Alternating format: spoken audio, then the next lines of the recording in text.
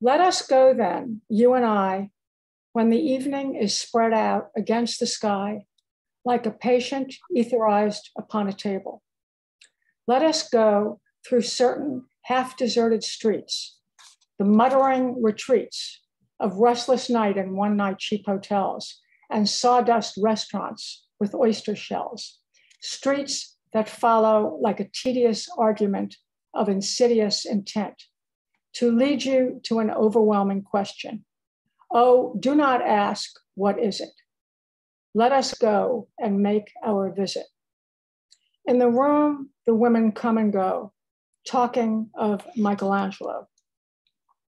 The yellow fog that rubs its back upon the window pane, the yellow smoke that rubs its muzzle on the window pane, licked its tongue into the corners of the evening, lingered upon the pools that stand in drains. Let fall upon its back the soot that falls from chimneys, slipped by the terrace, made a sudden leap, and seeing that it was a soft October night, curled once about the house and fell asleep.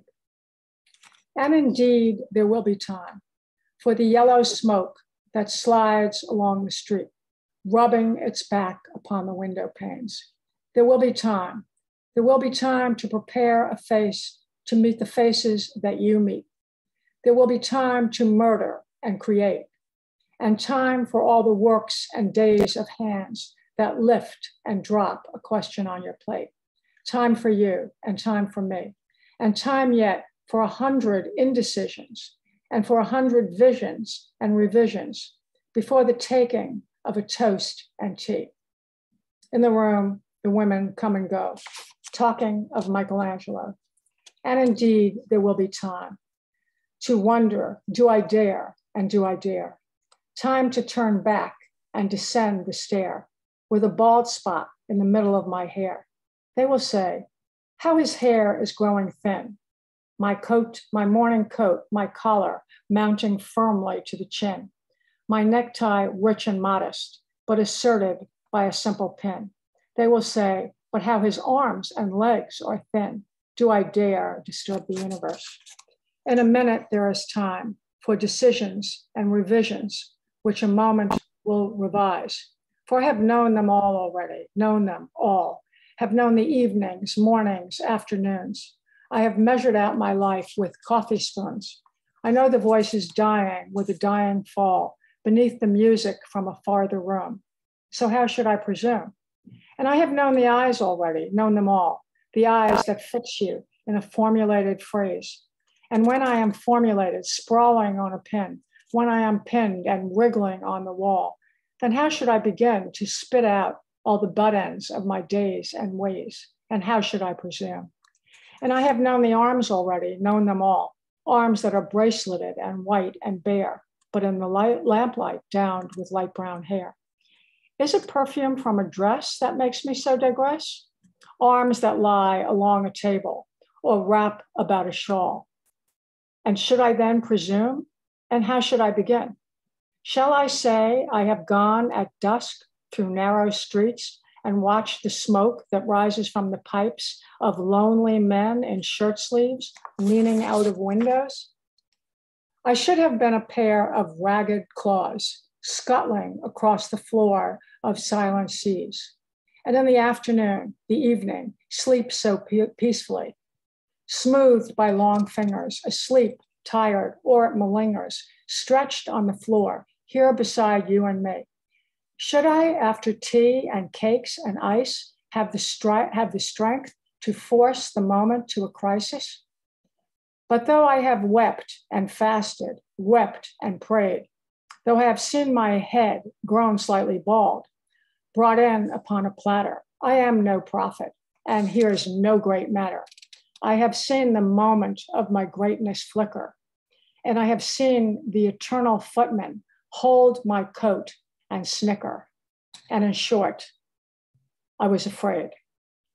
And would it have been worth it after all, after the cups, the marmalade, the tea, among the porcelain, among some talk of you and me? Would it have been worthwhile to have bitten off the matter with a smile, to have squeezed the universe into a ball, to roll it towards some overwhelming question, to say, I am Lazarus, come from the dead, come back to tell you, I shall tell you all. If one, settling a pillow by her head, should say, that is not what I meant at all. That is not it at all. And would it have been worth it after all?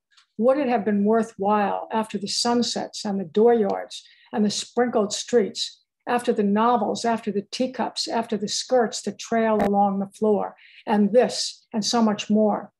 It is impossible to say just what I mean.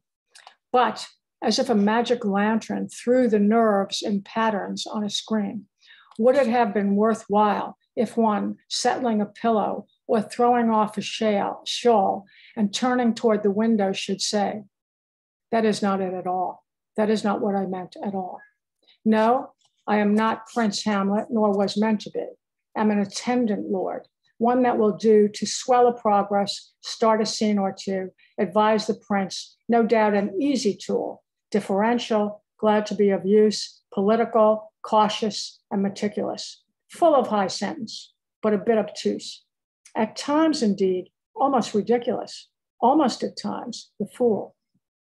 I grow old, I grow old. I shall wear the bottoms of my trousers rolled. Shall I part my hair behind? Do I dare to eat a peach? I shall wear white flannel trousers and walk upon the beach. I have heard the mermaids singing each to each. I do not think that they will sing for me. I have seen them riding seaward on the waves, combing the white hair of the waves blown back, when the wind blows the water white and black.